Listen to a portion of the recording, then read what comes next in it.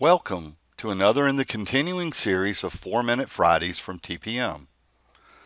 My name is Bruce Harris, and I'm a Senior Application Engineer here at TPM. Today we're going to be looking at the parts of Revit that apply to the MEP firms that have changed in 2020. So with that said, let's flip over to Revit and take a look. Now the first thing we're going to look at today is the changes in connecting a panel to a panel. Now I have LP3B here, and just so we can follow the loads, it has a lighting dwelling unit load on it that's not on LP3A. And what we're going to do is circuit LP3B into LP3A. Now creating that circuit has not changed from previous versions, so I'll select the panel. I want to create a power system, and I'm going to choose the LP3A that I want to connect it to. Now that is not changed. Like I said, that's the traditional way we have done it. And what it has done in the traditional format is that it has placed LP3B on LP3A as a circuit.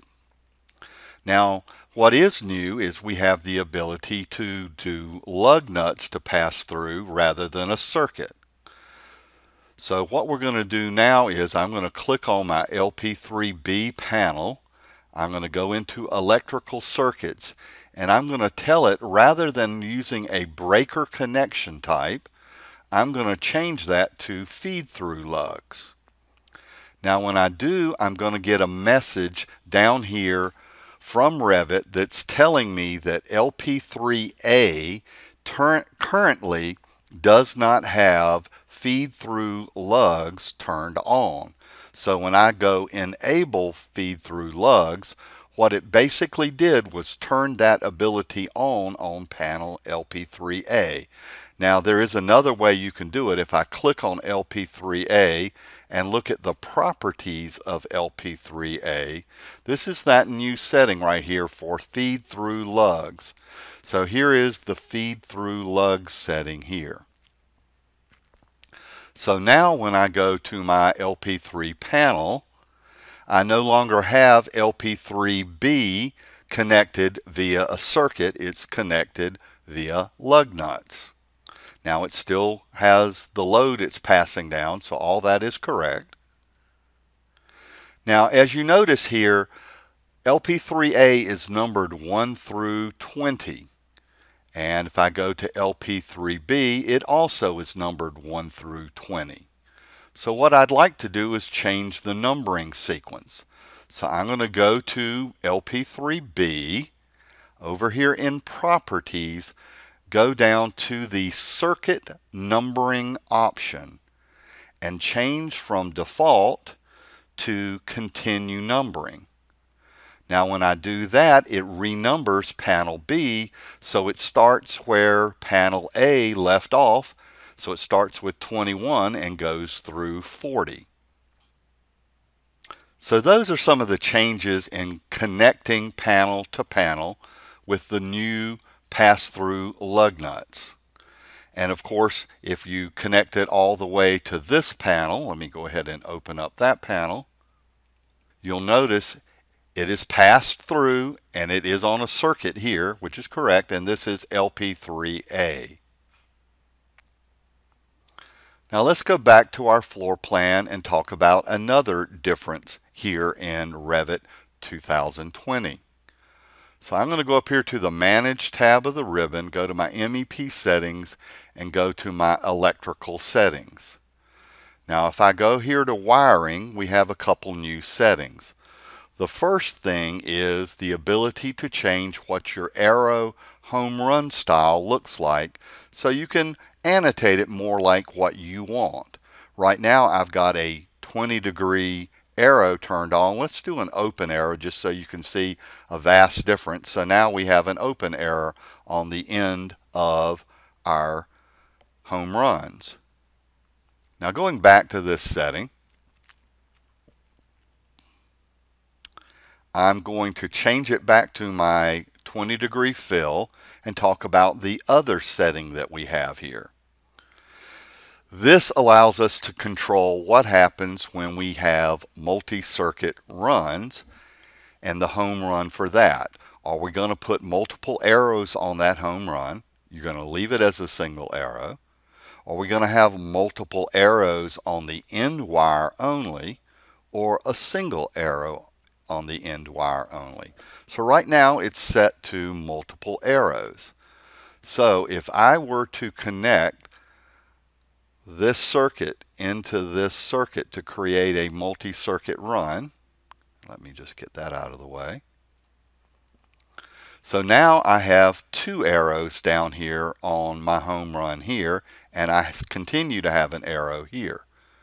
That's the way I'd like to look at it, but if you like to look at it differently, I could say only have arrows on my home run and have multiple arrows, let's say.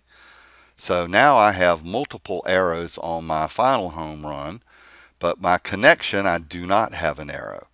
So that's just a choice you have on the way you want to display these particular home run arrows. Now the next thing we're going to talk about is the new built-in parameter for elevation. It was on a few devices in previous versions, but it wasn't a built-in elevation.